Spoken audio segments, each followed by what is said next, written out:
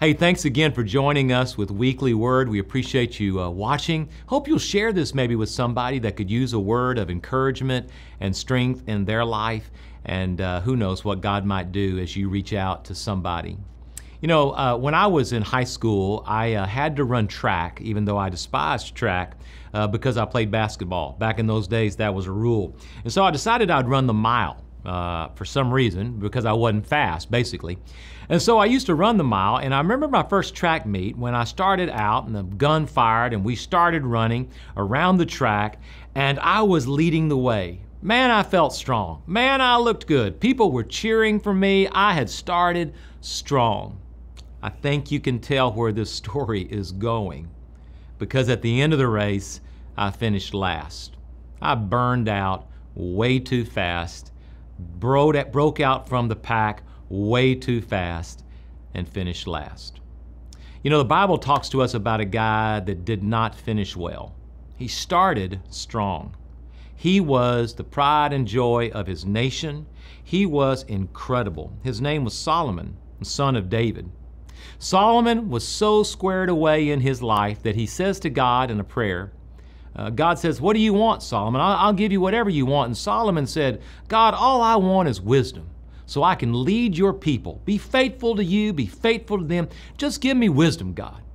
And so God says, you know what? I'm going to give you wisdom, but also I'm going to give you everything else. I'm going to give you riches, prominence, power. You're going to achieve and do incredible things. And Solomon did.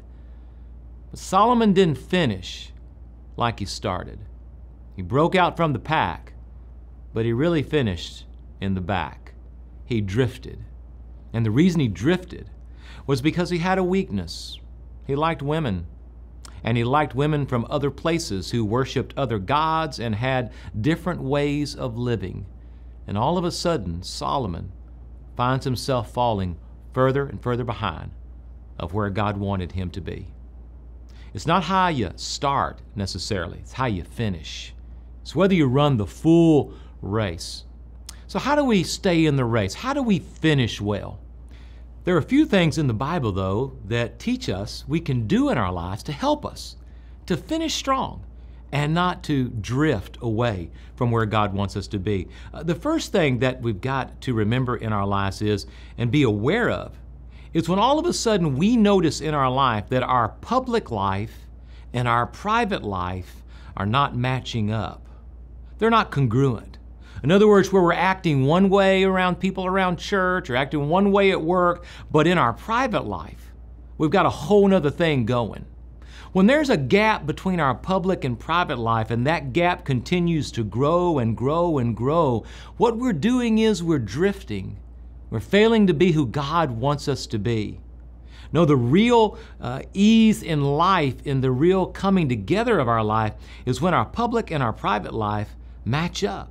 When we are who we are everywhere, when we're trying to love God and spending time with God privately, but then also living it out publicly. The second thing we got to be aware of is when we start to want to hide things. We start to want to hide our phone.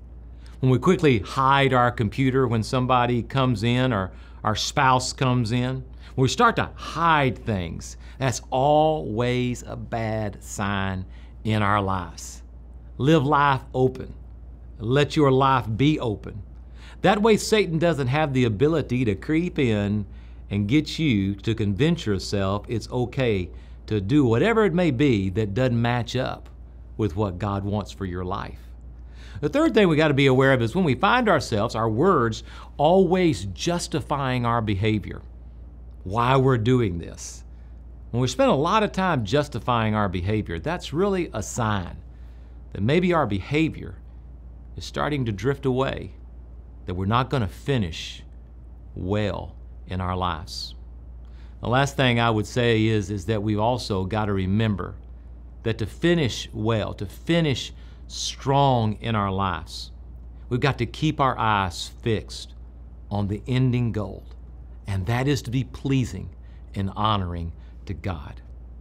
I don't want to just start the race and run a strong race. I want to run to the very end.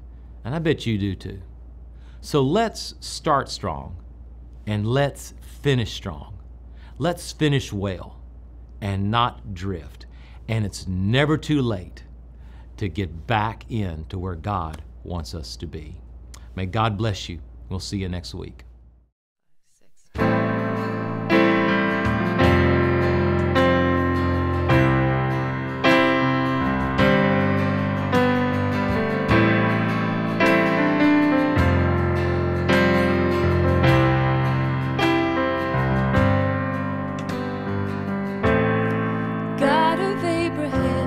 The God of covenant, of faithful promises.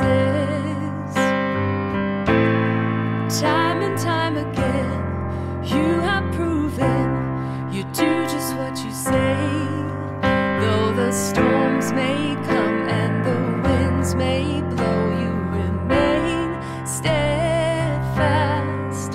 Oh, and my heart learned when you speak a word, it will come to pass.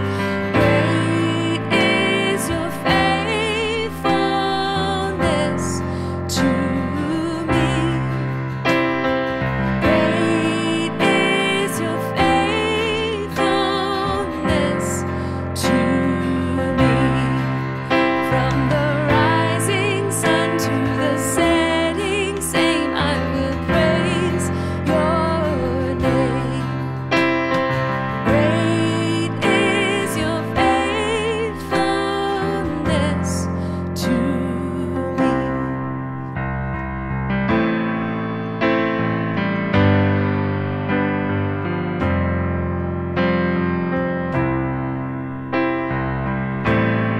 God, from age to age, through the age may pass away, your word remains the same, yeah. Your history can prove there's nothing you